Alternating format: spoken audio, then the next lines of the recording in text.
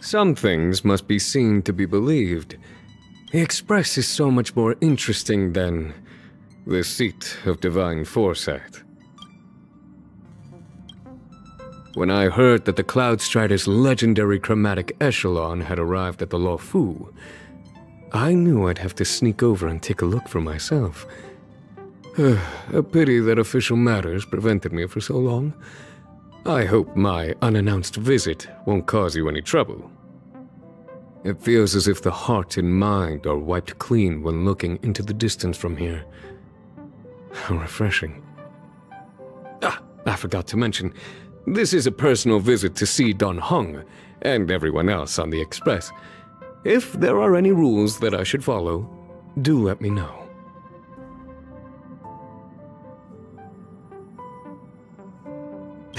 This is a